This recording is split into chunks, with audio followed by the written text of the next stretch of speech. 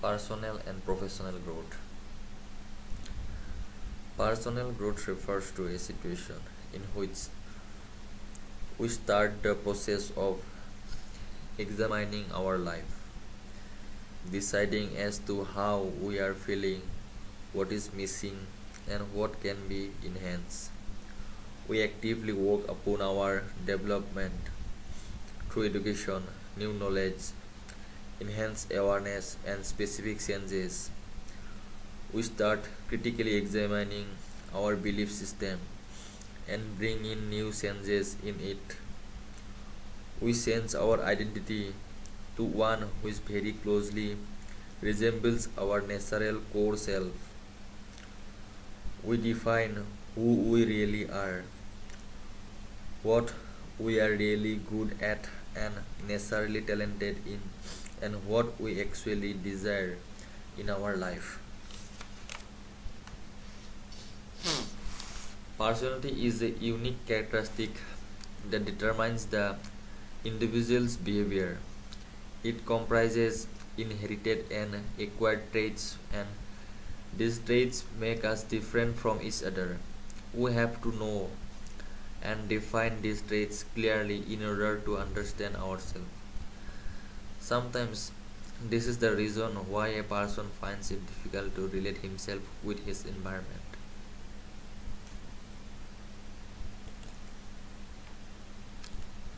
Here we'll discuss about the self and self-awareness, self-development and causes of stress and burnout in professional practices.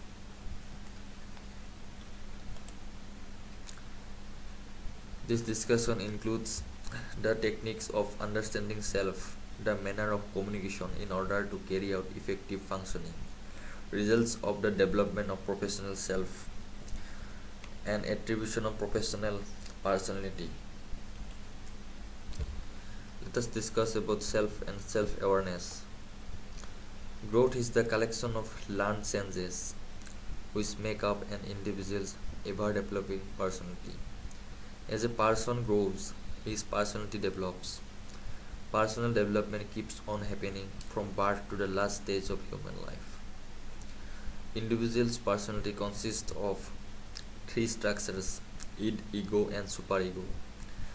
The id represents our instinctual drives, primarily sexual, which we call the libido. Id is the primitive drive of a person. Ego is the real self of a person. It understands what is and what is not physically possible. Superego is our conscience, which includes the moral values of right and wrong that are primarily implanted in us by our parents. Have you heard about the life instinct and the death instinct? It is actually the libido and the mortido, which refer to a form of energy belonging to the death instinct and analogous to libido.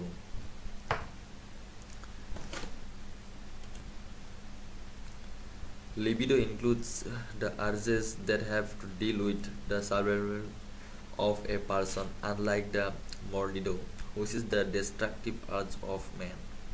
Conflicts within us give rise to anxiety, but the ego has a number of devices or mechanisms by which it defends itself. Talking about the development of personality, it requires flexibility and willingness. Flexibility in terms of environment. This is seen in how a person responds when things become difficult, how quickly he is given to anger, whether he is aggressive or docile. Flexibility refers to how a person conducts himself with different kinds of people or awareness of what is right and wrong. Willingness refers to the activity of pursuing the chosen behavior. Our behavior and personality are chosen by us. We can possess a good and bad personality if we like. The decision is always up to us. It will showcase our fate, beliefs, and higher values in life. The task of developing a personality refers to the openness on someone's behavior. It is a sense that cannot be determined only by age or growth alone, but by our choice of character.